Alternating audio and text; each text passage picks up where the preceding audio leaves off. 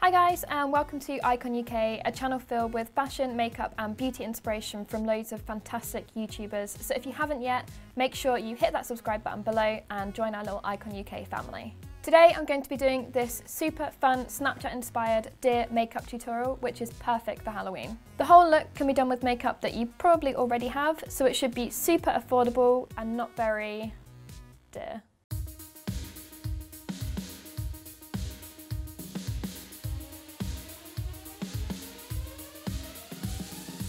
Firstly, I'm using this Soap & Glory felt tip liner to elongate the corners of the eyes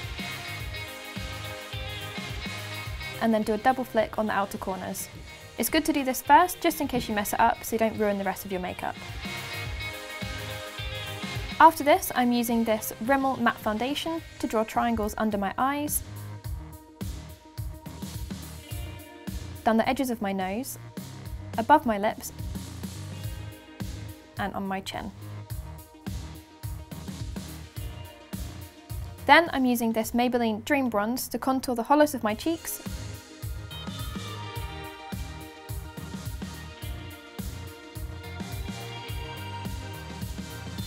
the sides of my nose at the front, and then the middle of my forehead, my nose and above my cupid's bow. Then with this Makeup Revolution contour palette, I'm using a dark colour to go over the darker areas I've just done, and then a highlighter colour for the lighter areas. Once you're happy with this, pop your mascara on. I'm using this one from Bourjois.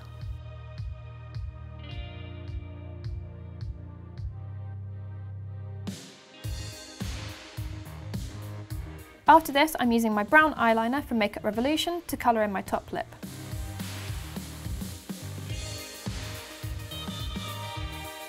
Then, using a brown eyeliner pencil, I'm drawing a line across my nostrils, filling in the tip of my nose, and then creating a heart and an M shape above the line.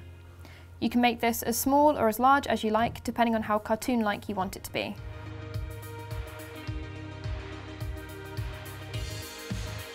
Then, finally, with this white eyeliner from MUA, I'm drawing a variety of ovals and circles up the sides of my nose, in the middle of my forehead,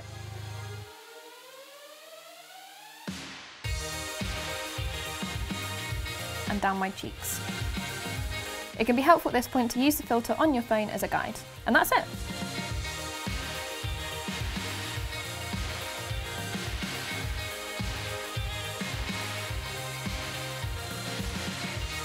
Thank you so much for watching. For regular videos like this, not only from us, but also from our awesome YouTubers, be sure to click that subscribe button below.